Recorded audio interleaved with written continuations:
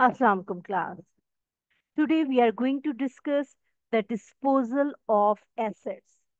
In this lecture, we will cover how to calculate any gain or loss that occurs when an asset is disposed of and how to properly record this in the general journal form. So, to calculate the gain or loss on depreciation, two key information are required. Number one, the accumulated depreciation from the date of acquisition to the date of disposal is required. Secondly, the book value at the date of disposal is required. For this, we will practice questions from Financial and Managerial Accounting by Williams Haka Bettner and going over a brief exercise 9.6 and 9.7. So let's get started. I'm going to share you the Excel sheet and here it is. This is brief exercise 9.6. Alexander Company purchased a piece of equipment. This is the total cost. So the cost of the asset is 12,000 and depreciated it for 3 years over a life of 5 years.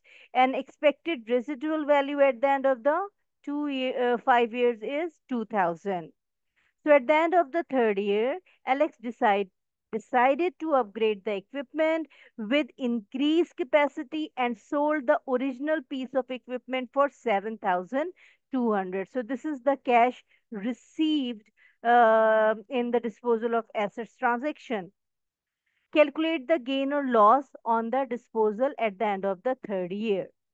So I have just discussed that first of all, total accumulated depreciation is required. Here, accumulated depreciation is not given, so we will calculate the accumulated depreciation.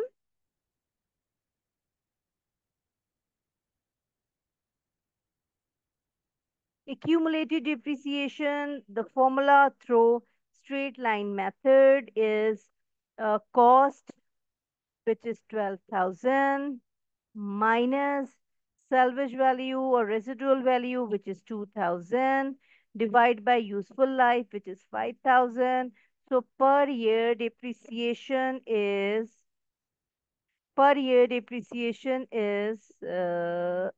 2000. And the company used this equipment for 3 years. So the accumulated depreciation is 2000 multiplied by 3 years, which would be 6,000. So this 6,000 is basically the accumulated depreciation. The next thing is required, the book value. So the book value is cost minus accumulated depreciation. Cost less accumulated depreciation. So cost is $12,000 minus accumulated depreciation is 6,000. So we get the book value, which would be book value is 6,000. Now, book value means the value of the asset in your accounting books or in the Alexander Company's book is 6,000. But the company is selling it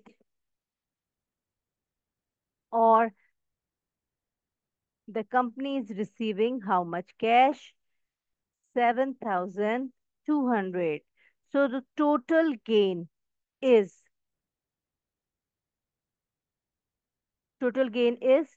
1,200.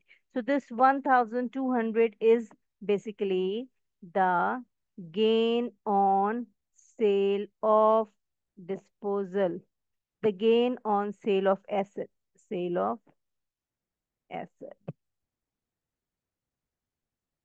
So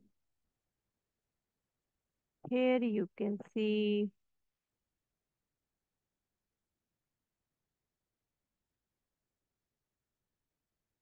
This is the gain. And how to record it? If journal entry is required, then we have debit column, then we have credit column, and we have date and accounts title. In this particular example, journal entry is not required, but I'm explaining it if it may be asked by your examiner. So cash is debit because you received cash. So how much cash is received? 7,200. And accumulated depreciation by nature is a credit account. When you are disposing of the asset, then you close the accumulated depreciation account by sending it on the debit side. So accumulated depreciation will be debited by how much amount? Accumulated depreciation is 6,000.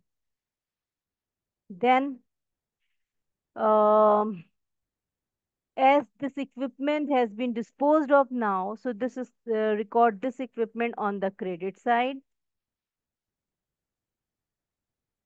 and equipment is 12,000, and the gain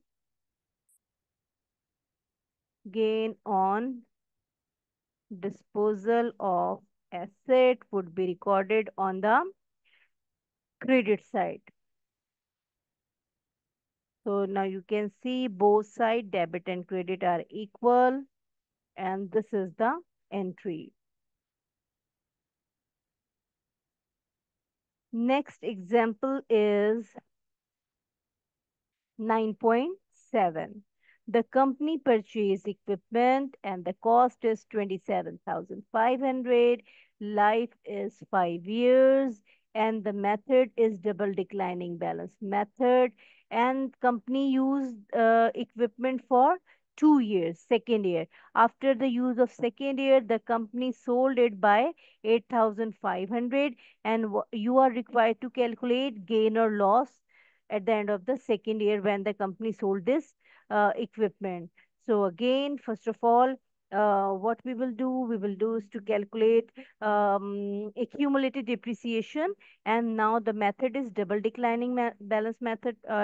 First of all, we will need to calculate the rate.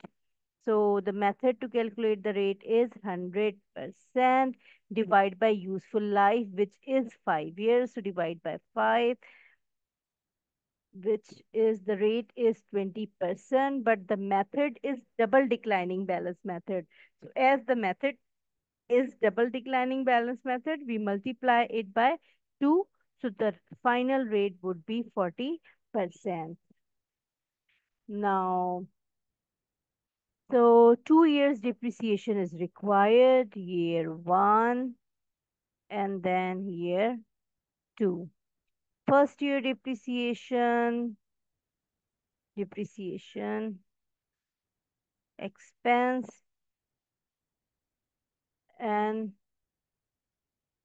so first year depreciation is cost minus the rate. Cost is 27,500. Cost multiplied by the rate, which is 40%. So the first year depreciation is 11,000. Second year depreciation cost, we will calculate book value, that is cost is 27,500 minus useful life minus accumulated depreciation, which is 11,000, then multiply by 40%. So second year depreciation is 6,600. So total accumulated depreciation would be this one,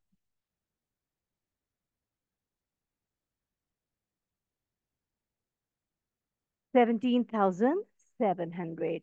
Now we have cost of the asset, which is 27,500, Then we will deduct accumulated depreciation, which is 17,600. So we will get book value, and the book value will be here 9,900. Book value. So you are getting 8,500. So minus cash received, which is 8,500. You are deducting it from this amount. So 1,400. This is your cash received, and now you have loss on disposal of asset. Why this 1,400 is a loss? Because the book value or the value of asset is 9,900 in your books accounts, whereas you are getting is 8,500, which is lesser than your book value. So you get loss on disposal of asset. How you are going to record it? We have a date column, then accounts title, then a debit column and a credit column. So you receive cash, so we record it on the debit side, 8,500. Accumulated depreciation on the debit side, the accumulated depreciation is 17,600. And you have recorded gain on the credit side. So the loss will be on the debit side. Loss on disposal of asset is 1,400. And as you sold the asset or equipment, so equipment would be recorded on the credit side with the cost amount, which is 27,500. So that's it from this lecture. Take care, class.